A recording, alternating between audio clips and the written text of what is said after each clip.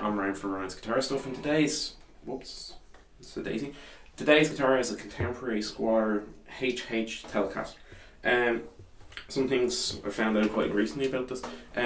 Well, just give a bit of backstory. Squier released a range of guitars back in the 80s, contemporary range. This is kind of another in a sense. It's a reissue is the word I'm looking for, of that series.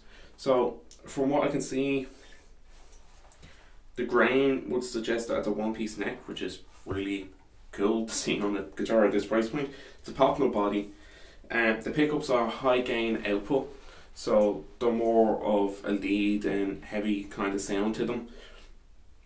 The fretboard isn't your typical 9.5 that you'll find on most Squiers and Fenders, except the vintage correct ones, which are 7.25. Sorry, my mistake.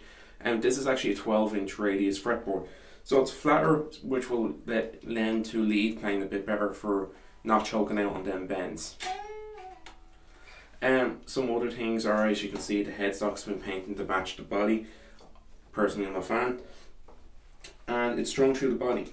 It's very light for, it's actually average, I would say. It's not as heavy as some single cuts.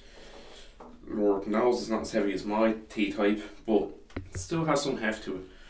It has a belly cut, as you can see on the back here, and that's actually nice to see on the Telecaster, considering that usually they're flat body design. So it's nice to see some modern characteristics of other guitars coming into it. So you have your basic Telecaster wiring of bridge, middle, neck pickup. The middle is both pickups in series, I believe. And then you got your volume and tone. So I'm going to run quickly through some of the tones that this guitar can do. And I am going through the 65 twin on the Mustang GT 100.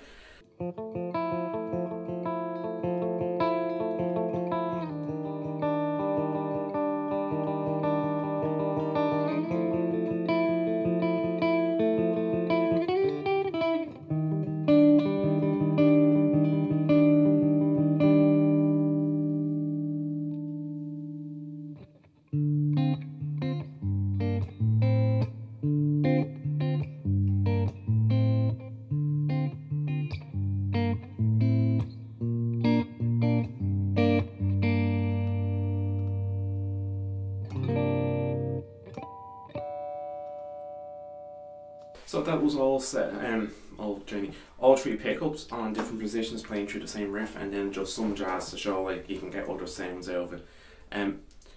It does a really nice distorted sound, so you can get a nice woman tone out of it. Wait for that kind of lead woman tone out of it.